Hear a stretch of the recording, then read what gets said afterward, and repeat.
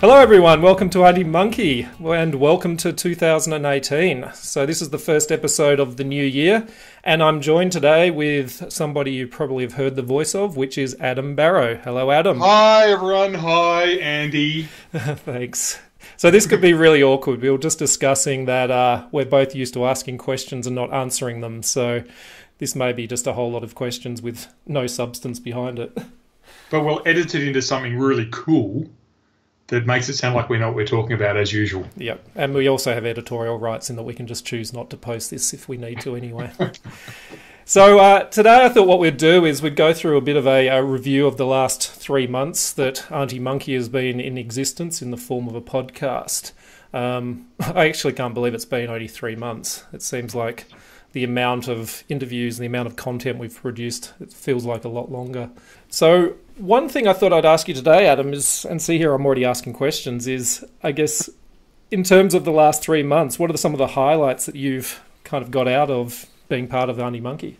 Yeah, look, I don't know, mate. It's a pretty cool thing, really, that we're doing. I think that's the biggest highlight for me is really getting to talk to some people that you've always wanted to talk to, and that's really the benefit of being a host, isn't it? You can really target those people and you get in there and ask them all the stuff you've always wanted to know. But I think that's been the best part of it for sure, is getting access to some of those people. And we're stuck here in Australia. We don't really get to travel all the time, unfortunately for both of us.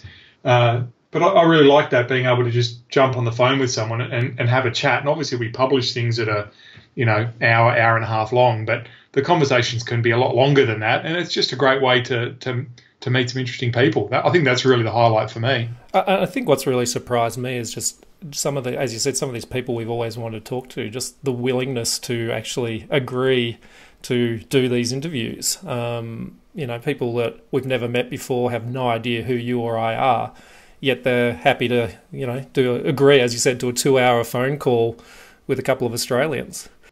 Do you think they're sorry that they've agreed to it at the end of some of these as well? Probably. Just go, what did I get sucked into? And working out ways to hang up without finishing their stories. But the other thing that I've really enjoyed about it is we know a lot about some of these people from all the things we've read or articles or interviews we've seen, but it seems that what we've been really interested in, but also what a lot of the listeners have been asking for, is more about the backgrounds of these people, or just things about them that we don't normally know or get to find out from them when we're at ballooning events chatting to them about ballooning as such. Yeah, I think that's right. And it's interesting because we've already had a pretty broad spectrum of interviewees. And, I really enjoyed talking to Kay Turnbull. I've known Kay, as you have, for probably 35, 40 years. And, getting to hear how Kay got into the sport and that involvement is stuff that I just didn't know. And I've had a lot of people talk to me afterwards going, we didn't know that about Kay. And that just makes her even cooler than we thought. That sort of stuff's really interesting. And that was the example I was going to bring up too, because I was in the same boat. It's like, as you said, know someone for years and just you don't know a lot about the non-ballooning or the background behind them. And there's also, I guess, some of the things like, for example, when I was chatting to Brian Jones, we all knew a fair bit about his flight around the world, but some of the stuff around what he's doing nowadays, teaching people with paraplegia to fly and doing that sort of stuff, that's the bits that I'm really enjoying. And the feedback we've been getting from people online and who we've talked to, it's been the same. It's like, give us more about their background and less about the stuff we know. Yeah, that's right. And some of the stories that come out are fantastic. In that interview with Brian obviously my favourite story in there is the one about Troy Bradley eating slugs, cooking up slugs on his survival camp. That was great. And then had a great conversation with Troy off the record about that as well.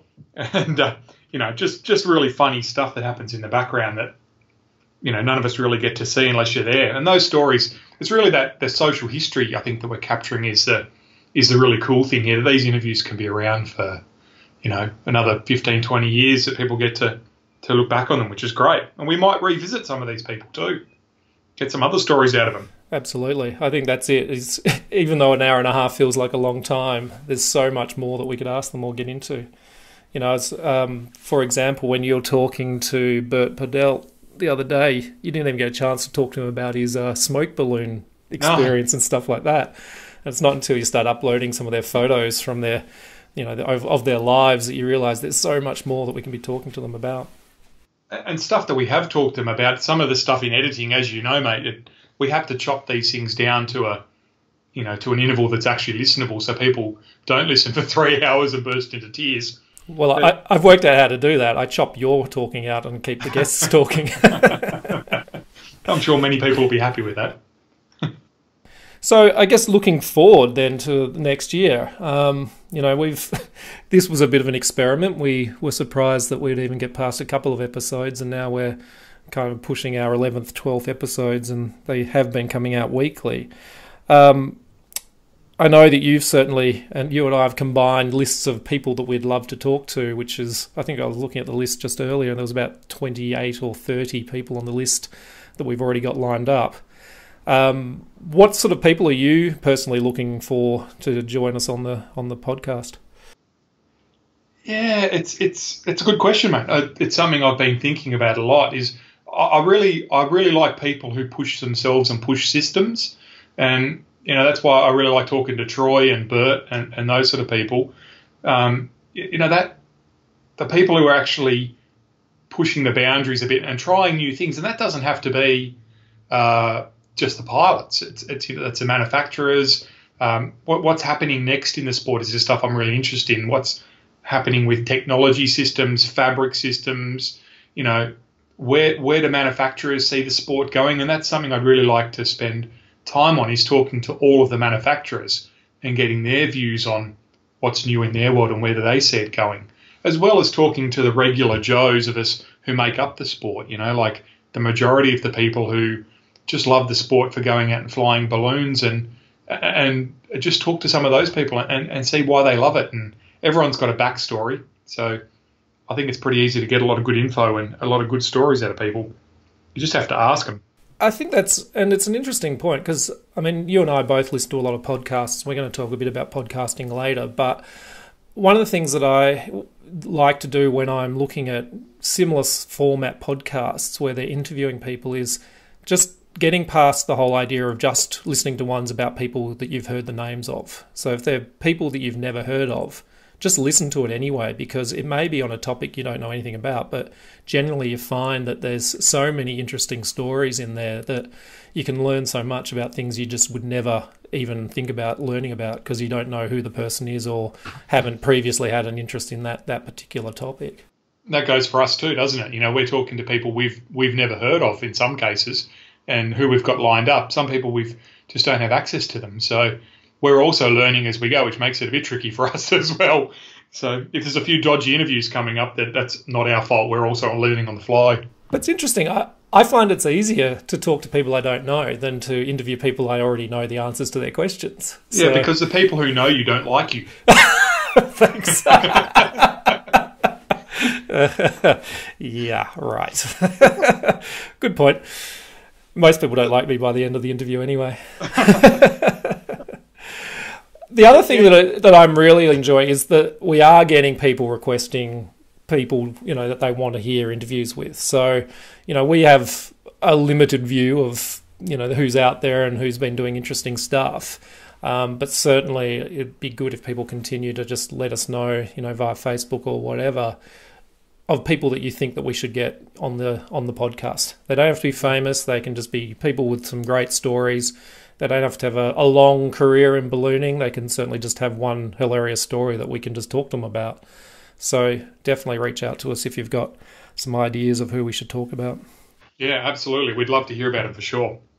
And I guess the other thing that I'm looking forward to this year is that we're, through various ballooning events internationally and here in Australia, we're going to get a chance to actually do some interviews in person. So we've been doing most of it over Skype for the last few months, but certainly can't wait to be able to sit down with people and actually have a physical beer with them rather than us drinking on other sides of the world and have some face-to-face conversations. So you and I will be over in Austria for the Worlds in August next year, so hopefully we'll be able to find some time to pull people aside and have some conversations. I'm sure we will. There's always a good crowd who turns up to World Championships and a lot of different people and a lot of different teams, so hopefully we get a heap of interviews out of that. So shifting gears a little bit, one of the things when we were talking earlier about what we should talk about today, and about an hour before we started recording this, I set us both a challenge. And I thought what we could do is go and spend the next hour finding out the most obscure or interesting fact or historical happening in ballooning that we either didn't know much about or something that we would like to research. So we could sort of throw it at each other and, you know, maybe sort of find out a bit of information about something that's weird that's been happening in ballooning. So who wants to go first? You can go first. I'll lead off, right? Yeah. So here's my fact. So I like the way you say you gave us an hour. When you told me I had an hour, you told me you already had your facts. So that's a different story. But I had the fact. I hadn't researched it yet. There's the disclaimer. So here's my fact that we all know. We've all been trained, and we all know when Montgolfier Day is, right? It's 21st of November. First balloon flight happened in 21st November 1783. We're all good on that date. We've all been trained into that. In actual fact, the first balloon ascension with humans on board actually happened 33 days earlier, on the 19th of October. What? He's still there? I think we just broke up. Stunned into silence. Yeah, he stunned me to silence. Yeah, anyway, so I was actually shocked by what you just said, so explain. So 1783 was a big year in ballooning, and that's one of the cool things I love about the sport that we don't talk about much, is that there's very few things that happened really in modern terms, modern being from 1700s onwards, that happened so completely from start to finish so quickly as ballooning. Because really from the time that the Montgolfier brothers set their mind to building a balloon, it all happened inside of 1 year that people took to the air for the first time. But what's really interesting is that the first flight that we all know about on the 21st of November, prior to that, like any good inventors would do, because there's thousands of people watching this launch, they actually did a number of test flights prior to that. Now, the first couple of test flights, obviously, we all know the one about the duck and the rooster and all that sort of stuff. That's all cool. But with humans, they actually did 2 tethers prior to the actual flight itself taking place. And that was on the 19th of October. So the first time that humans actually flew, sustained flight, they were still attached to the ground. So flight's probably a tricky word there. But the first time they ascended of their own power was on the 19th of October. And it was actually 2 people. So the first one, what happened was that our old mate Pilatre de Rosio, who we all know about already, he was the first guy who went up on his own. And he went up to about 80 feet on a rope, stayed there for about 4 minutes, and then came back down again. So he thought, that's pretty cool. I'm going to go back up again. He went up to 250 feet this time, so very, very high. And then he came back down again, but he was having a bit of trouble with the gondola. It wasn't level, so he kept feeling like he was going to tip out. So then he just had a look around, and he actually grabbed this guy whose name's Andre.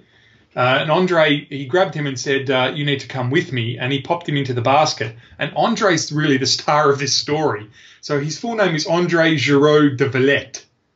And Andre's claim to fame is vast around the world, but he was basically the plant manager for a wallpaper company. So today, not a very high prestige job, but at the time, this guy was known by everybody. He'd been recognised by King Louis XVI. He'd been recognised by the King of Spain at the same time. And their products that he was manufacturing were put into their palaces, both in France and Spain. So he was a famous and wealthy guy in his own right.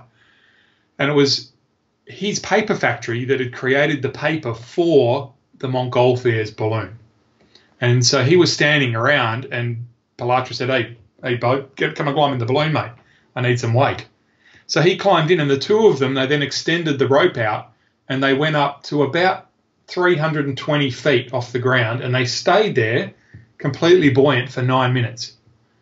And so that flight is actually recorded in the archives, the Royal Archives in Paris.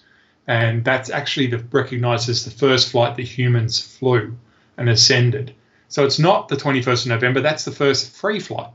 But in terms of off-the-ground sustained flight, 33 days earlier. I think we need to have another day, and we should call it Andre Day.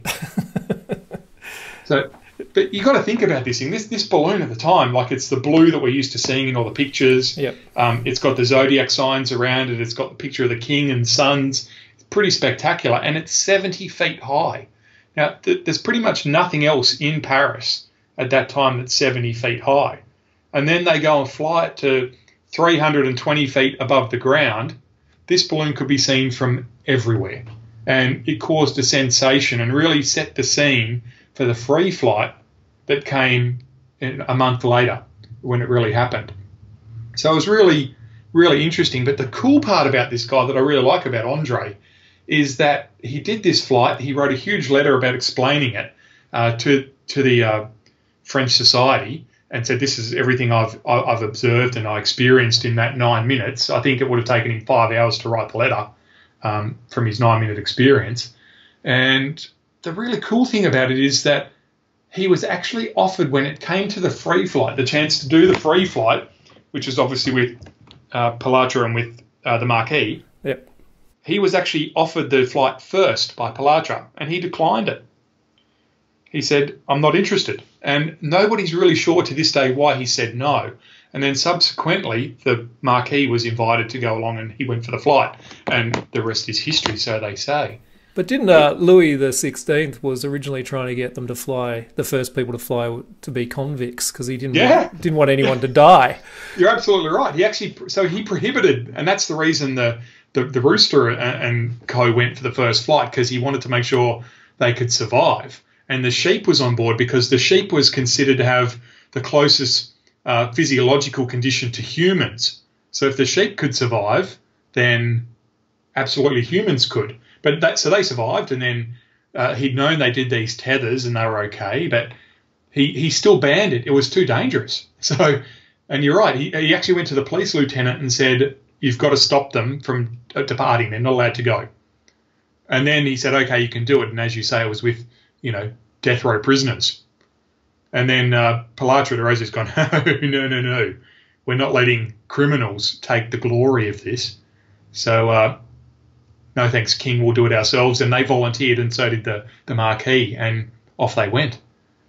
So, but the interesting thing is that with Andre, he didn't expect to go on the flight, obviously in that first flight, but also he never flew again.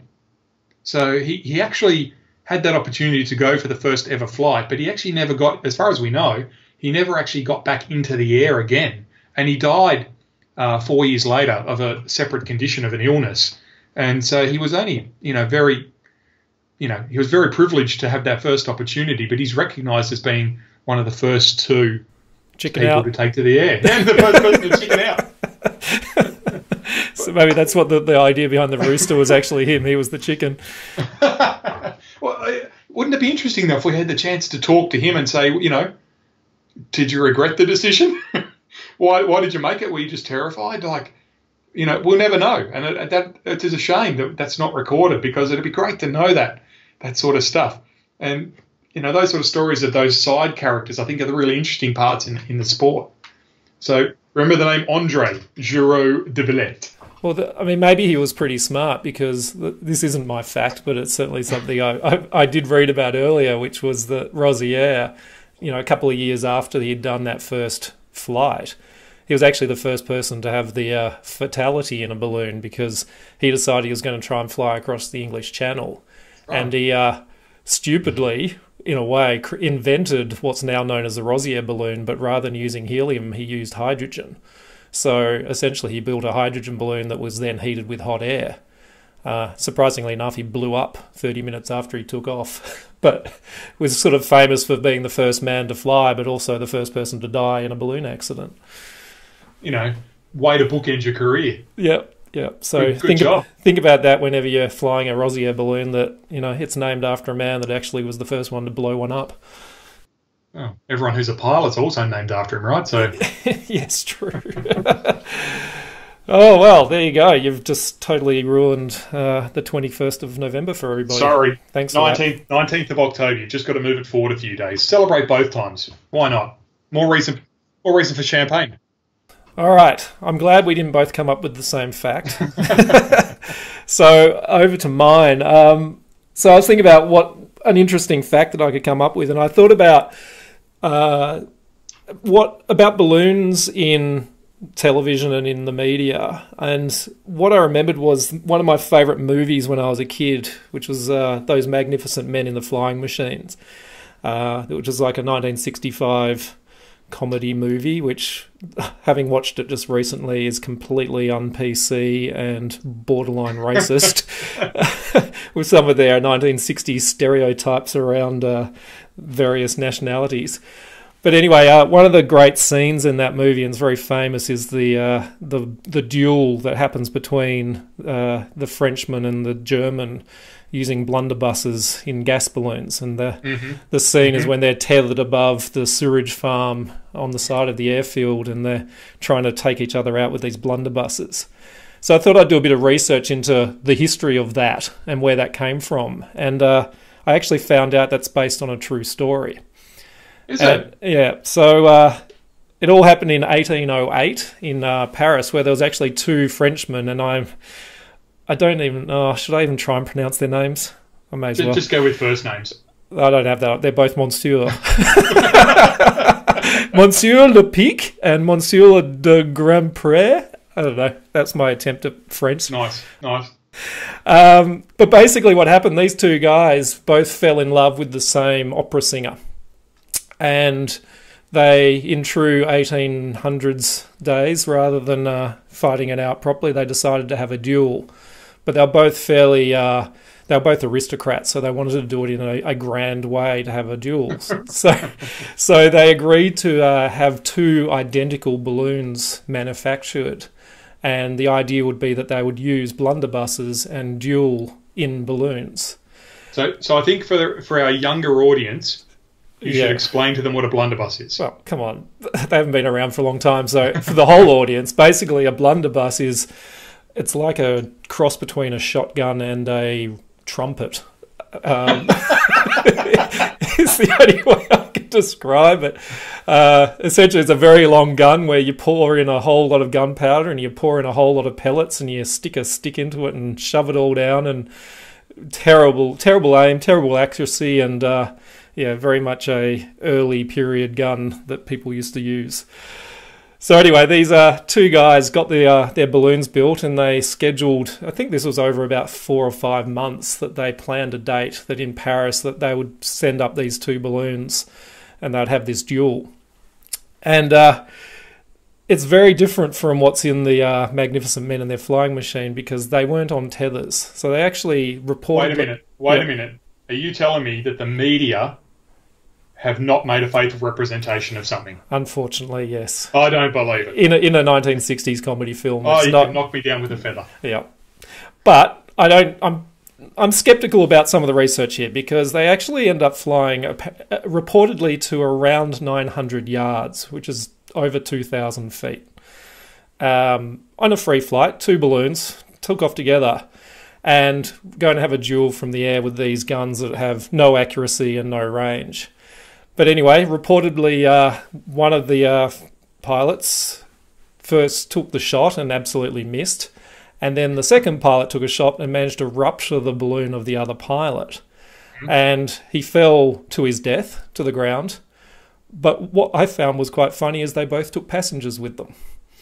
So not only did the pilot die in this duel, so did his passenger.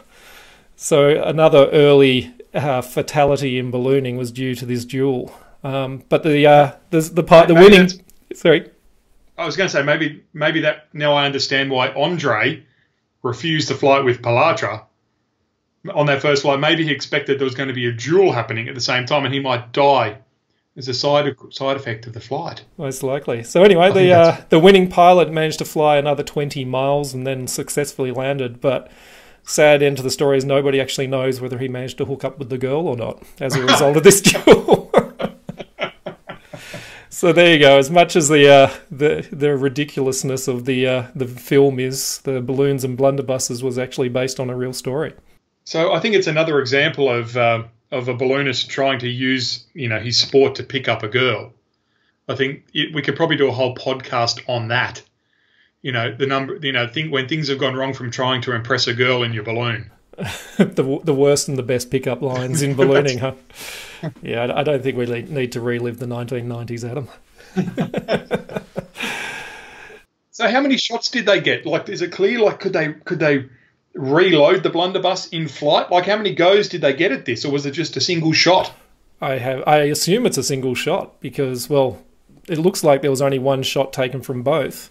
And knowing what a blunderbuss is like, it probably takes half an hour to actually repack it and refire it. So I'm sure it was a bit of a one-go shot. And knowing their accuracy, there's a better than average chance that the guy who died probably shot his own balloon down. Most likely. And I'm just looking at that because if you think about a flight to 2 and a bit thousand feet in 2 balloons, in early days of ballooning, it's got to have been either they were tied together or they were fairly amazing pilots to keep close enough to each other to get a good shot in there. So it could have been the world's worst duel where the two of them flew off in completely different directions and ended up not actually having a fight in the air. But knowing ballooning in those days, chances are one of them would have died in the landing anyway. So I did like your wording where you said, successfully landed. It sounds like you've read that verbatim. Like that's a woohoo, we've done it. I think that was pretty much it. So anyway, that's a couple of interesting facts around ballooning. I'm sure there are plenty more out there. So if anyone knows about any that they want to think's worthy of getting talked about on the podcast, let us know and send us some messages about it.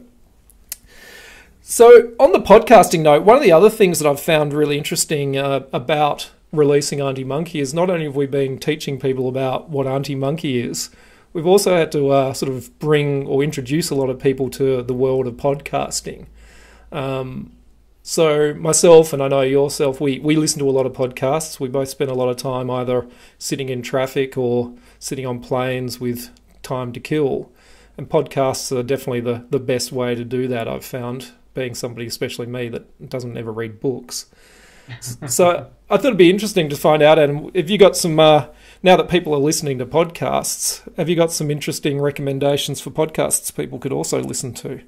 I've got a couple of go-tos that I always listen to. I'm a bit of a science fan, so I've got a couple of science ones I listen to.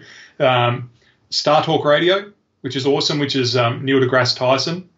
He's an amazing guy, absolutely fantastic. Also, The Infinite Monkey Cage, which is Brian Cox. Everyone loves Brian Cox. He's an absolute cracker of a guy. They're both really good ones, and they're just interesting because it's fun. They interview people. They talk about relatively interesting topics and keep it fairly fresh. The other one it's an absolute must listen to, I think, for everybody is The Skeptic's Guide to the Universe, and that's basically just goes around debunking a whole lot of everyday theories that everybody has. It's absolutely hilarious and just shows how stupid we all are on some of the stuff we all believe. You don't have to be a flat earthist to actually listen to it, do you? No, you don't. You don't. It's real. They're all fantastic. They're all absolutely really funny stuff. But I've also been listening to a podcast recently, which is American guy. His name's Jim Harshaw Jr. And it's more of a personal development one. It's called Success Through Failure. And it's really interesting because he does one-on-one interviews with a lot of the top athletes and business people from around the world that he can get access to. And he sort of talks to them about what's worked for them and how many times they've failed to get where they need to be and, some of their strategies for honing in it. It's a really positive, strong podcast. I think Jim used to be a top-level Olympic wrestler and did a lot of wrestling, pro wrestling and stuff like that. So, really interesting guy. And the other one I love music. As you know, I'm right into my music. And there's another one which is, it's a podcast on songwriting. It's by a band called Soda Jerker. And just a really fascinating podcast. And it deals with a lot of the top musicians at the moment. It ranges in everybody from, absolutely anybody you can imagine. These guys have had on the show talking about just how they go about writing songs and experiences they've had in their life. And it's really interesting. It's a niche market because it's songwriting, but it reminds me a lot of ballooning because we're also fairly niche as well. So they're talking to people inside the field as we are. So there's a lot of similarities in that. It's just that they get, ultra famous, ultra rich people coming onto the program where we just get balloonists.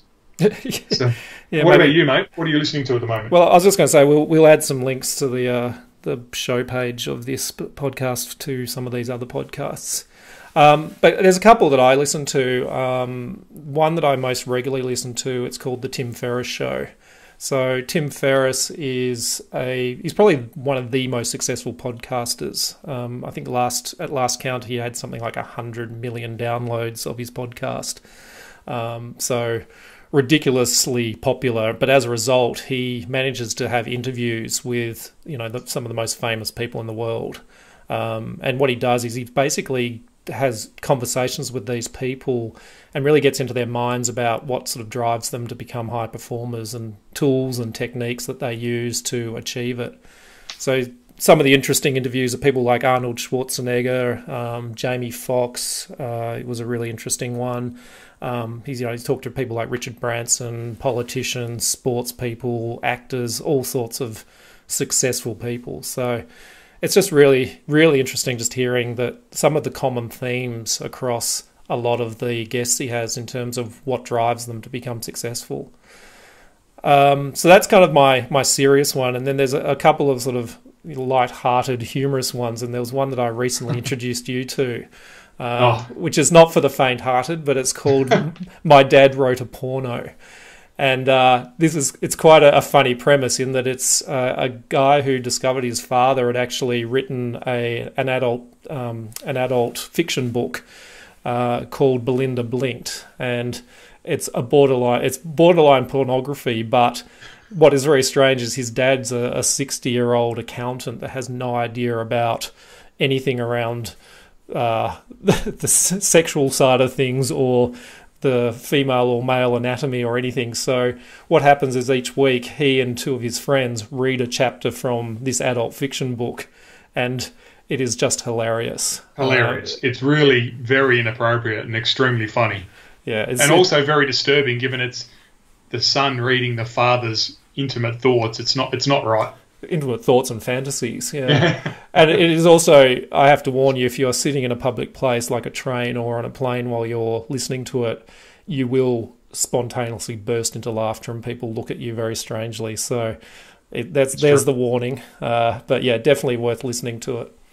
And the other one that I listen to quite a lot to is called The Dollop. And that's two American comedians that basically each week one of the guys reads a story from either American history or wherever they're touring at the time. They'll read a story about history that's just completely obscure, completely bizarre.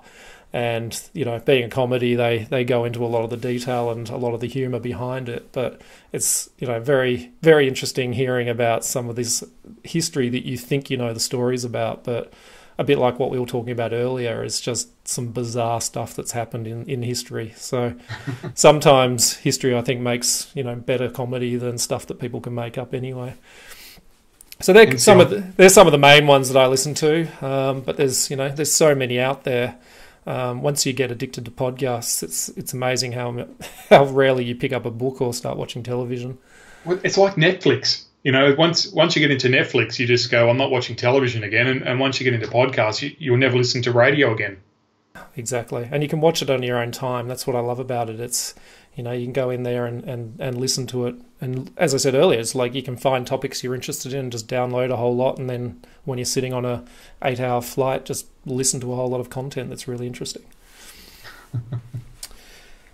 So on the podcasting side, one of the things that I just wanted to mention before we sort of wrap up today is it's around the Aunty Monkey podcast and pleading or seeing if people can help us out a little bit, because doing a podcast, it's not a cheap exercise in terms of hosting all the content and the equipment and things that we need. As you probably noticed, some of the previous recordings have been a bit sketchy in terms of quality.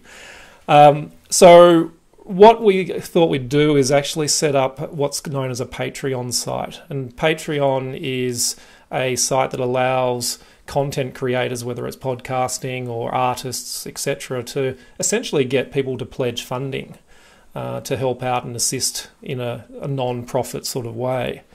So what I've done is I've set up a site called Aunty Monkey. Well, it's the Aunty Monkey Patreon site. So if you go to patreon.com/Aunty Monkey, or just go to the donate page on auntymonkey.com. Oh, sorry, mate. I was just opening a beer then. Could you repeat that for the listeners again? Yeah, thank you for that. Yeah, so auntymonkey.com, go to the donate page, and what you can do is you can actually pledge an amount per episode that you're happy to pay. So I've got a question for you, Adam. What was the last thing you bought for $1? Exactly. I can't remember. So in Patreon, you can actually pledge $1, and that's for an episode. So can you imagine an hour and a half of content for $1? Short of being free TV, is probably paying more for your Netflix account anyway. So if anyone wants to help us out, feel free to go and pledge. You can always unsubscribe from it later on, but anything you can do to help would be appreciated. And the only other sort of plug I just wanted to give for ourselves is that also we'd really appreciate that people continue sharing our posts on Facebook. I know every episode we harp on about it, and I thought I'd explain a little bit why we keep going on about it. Many people don't know this, but if you are posting anything on Facebook, not all your friends and people that are liking your page will actually see it. Facebook's kind of evil in that way, in that it filters and throttles the amount of people that see any of your posts. So when we post an Aunty Monkey episode on our Facebook page, I think I was last looking, it's only about 25% of the people that have liked our page end up seeing that post. So it takes people to share to get those numbers boosted up. So the more people share it, not like it, but share it, it actually, Facebook starts then getting a broader reach in terms of the number of people that see those posts. So yeah, that's why we keep going on about sharing and not just liking, because we're sort of trying to fight the evils of Facebook in terms of trying to promote our content. Do you think if we call them evil all the time, do you think they'll actually suspend us? Oh, I don't know. Maybe we should call them like big business, big corporate, something like that instead. Yeah, that's maybe right. Maybe not evil. Yeah, I don't think we're big enough yet that they really care about us. I think that's going to be a good problem to have if they start suing us for defamation for calling them evil. So anyway, yeah, that's just a bit of a blatant plug there. But, you know, as we keep saying, please share it. We'll keep reminding you. We are on a mission to not have to pull in advertisers and have ads during our podcasts. So if you can help us out a little bit with $1 an episode through Patreon, please do so. Other than that, I think that's all the plugs I've got to give. You got any plugs you want to make? No, mate, not at all. I think sharing's really important, and it's also important to tell your friends about it. There's a lot of interest, and it's not just for balloonists. Some of the stories we've got are being shared by the friends of the people who are also being interviewed, who aren't balloonists, so family and so on. So, you know, it's really good just to share it and get it out there and, you know, spread the love. But and what about this year, mate? What are we going to do this year? What do you think we're going to target? I think, well, we've sort of got to get through the backlog of guests that we've kind of put onto our list, but I'd like to try a few other experiments in terms of, as I said, some live podcasts. I think we may start branching out into other areas potentially. So, you know, balloonists love ballooning, but there are certainly other areas that there's kind of other areas of aviation or similar sports that some people may be interested in. So maybe a little bit of a variety of content potentially. But at this stage, I think, you know, we've got such a backlog of great, amazing people that we want to talk to that we'll continue to do that, and obviously try and mix it up a little bit so it's not all on the same topics each time. Yeah, and we tend to we don't tend to hold on to the interviews, do we, either, Andrew? So as soon as we've got them, we tend to get them out on regular intervals. We don't want to record something now and 3 months later find that it's not relevant anymore. So we tend to release them as we do the interviews. I love your term of the word "we" there. Yeah, well, I mean you. You mean right. You record something, flick it over to me, I edit it, and then I release it. It's teamwork, mate. Yeah, teamwork. That's it. That's what it's all about. Excellent. All right. Well, I think that's enough of us blabbing on. I think, you know, the next episode we'll be back to an actual guest and rather than us talking to each other. But, you know, Happy New Year for everybody. 2018 should be a good year, I think. We've got lots of ballooning planned ourselves and a bit of international travel. So really looking forward to it. Happy New Year. Happy New Year.